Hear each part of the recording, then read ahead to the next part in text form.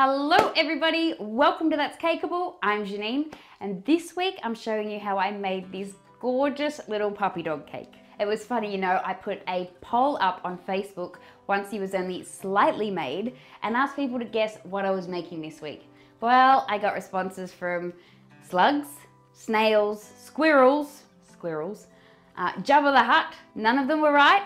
It was this gorgeous puppy dog. If you are just starting out with sculpting but you want something that's slightly more challenging than the norm, I recommend you give this one a go. It's really not that difficult. Time consuming, yes. Difficult, not so much. Anyway guys, let's get on with it and I hope you really enjoy this week's video.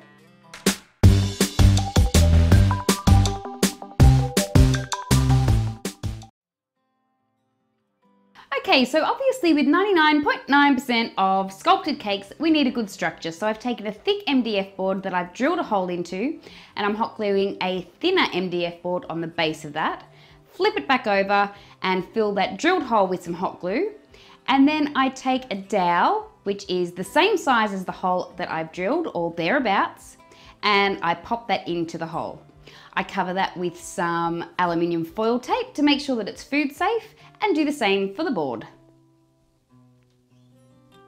Okay, now using my template, and I can't stress to you enough how important it is to use templates for your sculpted cakes, I check that everything is in the right position and I start building up my cake. So here I have a 5-inch round cake that is 1 inch thick. And I filled that with some buttercream and then I stack another cake the same size on top, fill it with buttercream, and then I move on to 6-inch cakes. Now using your template, that helps you estimate how much cake and what sizes the cakes need to be. I've taken my template again to check that I have the right structure size happening. Sometimes your eyes can play tricks on you and you think that it's not high enough, not wide enough, and then you put your template against it and you're spot on. So that's why it's great to have them. Another few of the 6-inch rounds. And then to top it off, one more 5-inch round. Once again, I can't stress enough how important it is to use a dense cake when you're sculpting cakes. If you use a soft cake, it does tend to crumble and it just makes your life a whole lot more difficult. Okay, so I'm taking my template and I'm scoring around the outside of the shape that I have to cut. Using that line as a guide, I then go ahead and start sculpting my cake with a small serrated knife. Just going little by little as it's easier to remove more cake than it is to put more cake back on. I ended up with sort of a light bulb shape for this puppy dog's body. Now to build up the body, I chose to use a cake pop mix or cake clay, which is cake mixed with buttercream, mushed together, and it tastes delicious.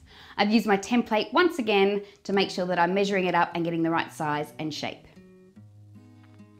Once that's done, I pop that aside to chill, which firms up that cake clay mixture, and then I bring it back and I give it a good coat of chocolate ganache, which I smooth out, ready for our final covering. Once again, taking my template and marking out where the puppy dog's legs are, and I'm using that cake clay once again to build up those legs. And now for the cute bum shot. Look at that cute little bottom. Once you've got the legs right, once again, pop that aside to chill, firm up that cake clay, bring it back and give that a good ganache coat also. Now, if you don't get it perfectly smooth, don't worry too much because the way that we finish this cake is very, very forgiving. Now, I wanted to give him a few little rolls in his legs and on his back, just to give him a bit more character. So I've taken some white modeling chocolate, rolled it into snakes and popped it where I want the little rolls on his body to be.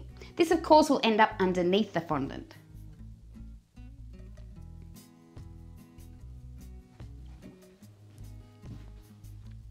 I did that on both sides and then I took a giant piece of white fondant and covered his whole body.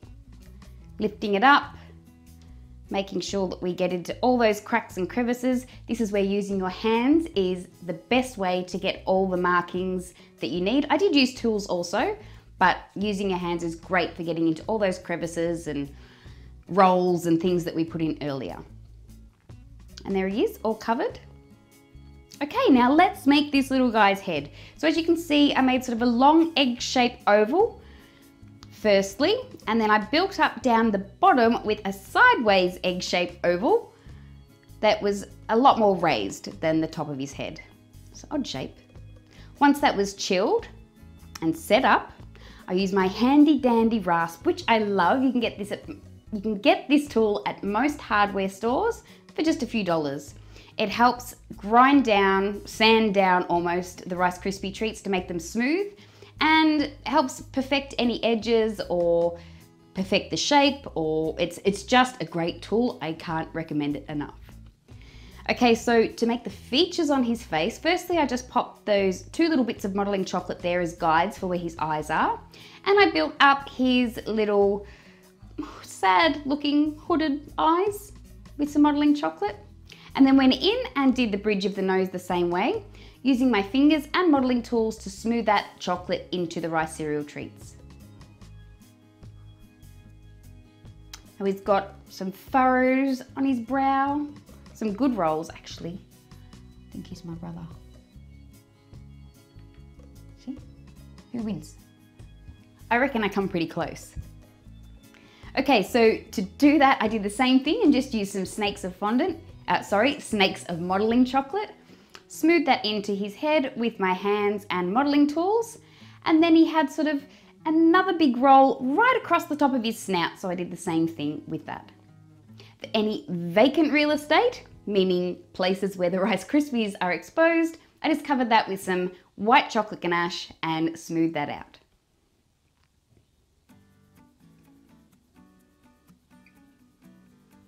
And there he is, ready for covering. I take a piece of white fondant and cover his face. Once again, mostly using my hands to get all around the edges and then to get into all those little folds and furrows and eyebrows and sockets and muzzles and all the bits and pieces. Your hands are great tools. I cut off the excess fondant with my X-Acto blade. And then I'm taking some fondant and using the fondant on the fondant to smooth out the fondant. It's a lot of fondant. I took my modeling tool and just poked in where his eye holes are.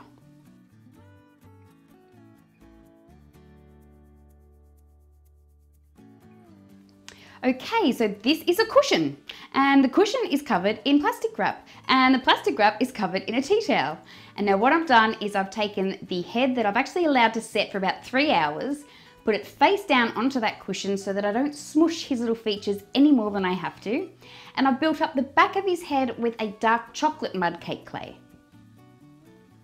Don't worry if you get the beautiful white clean fondant at the front of the face dirty here.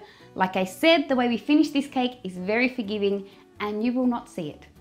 To finish the back of the head, I just cover that in some chocolate ganache, smooth that out, and then as I did with the front of the face, I used a piece of white fondant and covered the back, cut off the excess on the sides, and it was done.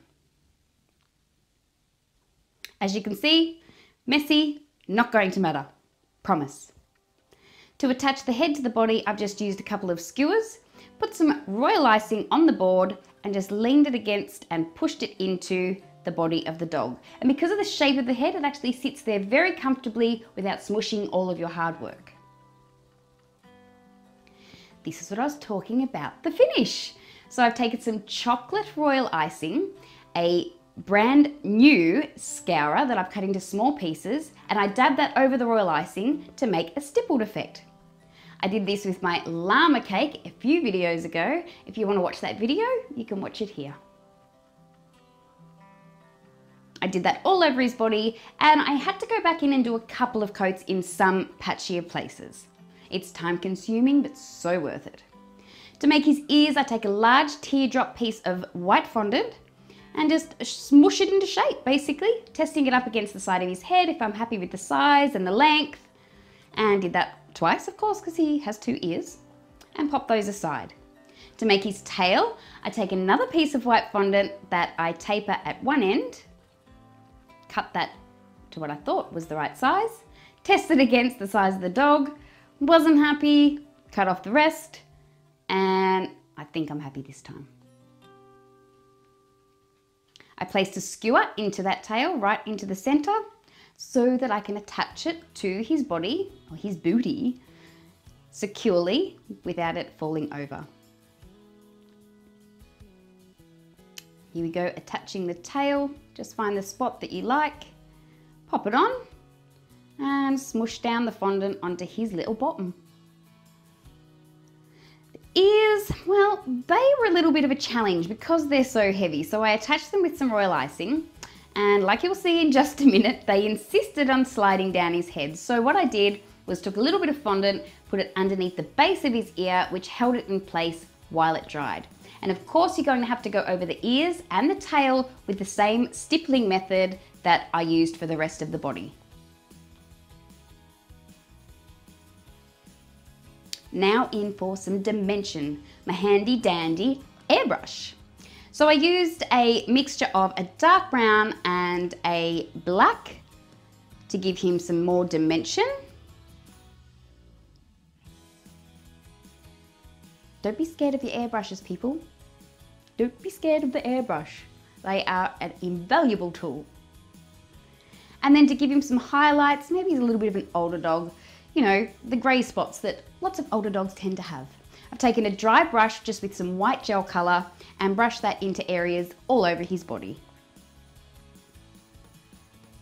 Now I decided that I wanted his face to be a little whiter, so I actually went in with some white royal icing and stippled his little muzzle area and the bridge of his nose and the end of his tail with white royal icing also.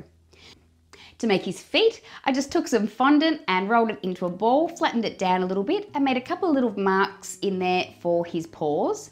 And for the front paws, it was more of a teardrop shape because I needed to flatten one end, as you can see me doing here, so that it fits under his little muzzle area, which you can also now see is white. Here's his cute little front feet. Now to make his eyes, I simply took some black fondant, rolled it into teardrop shapes and popped them into the little eye sockets that we had made earlier. I popped a couple of little pieces of white fondant on there for some catch lights, and then I used some decorating glaze later on to make them all shiny. Now for that huge nose, which I think just makes this little guy, I just rolled a large black piece of fondant into an oval, attached it to his face with some royal icing, and then just using the inside part of your hand, you'll find that if you squash it against his face using that part of your hand, it will stay nice and rounded. Oh, he's so cute, so cute. Now to make his little whisker marks, I've used some edible art paint in black. I'm just dipping my sugar shaper into the paint and dotting it onto his face in 3 spots, which of course I go ahead and do that on the other side also. And then I wanted to give him some rosy cheeks. I feel like I'm talking so much. So I've taken some petal dust and just rubbed that onto his cheeks. And I also rubbed some onto his paws. Now to cover the board, I just decided to make a little rug for him, a little woolen rug, so it's all knitted. So I've taken a knitted texture mat and rolled that onto some marbleized purple fondant to get that nice knitted effect.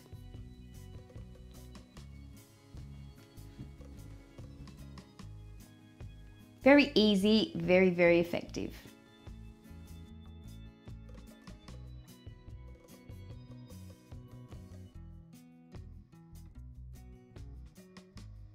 To attach it to the board, I just moistened the board and just popped it sporadically over the board, ruffling it and rolling it in places to make it look more like a blanket. Cut off the excess there.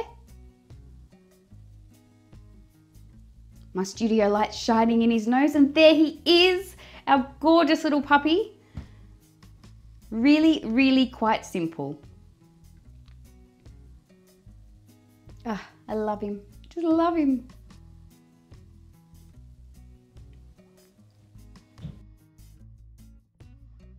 Well guys, that brings us to the end of this week's video. I hope you really enjoyed watching me put this little guy together. I know I absolutely loved making him.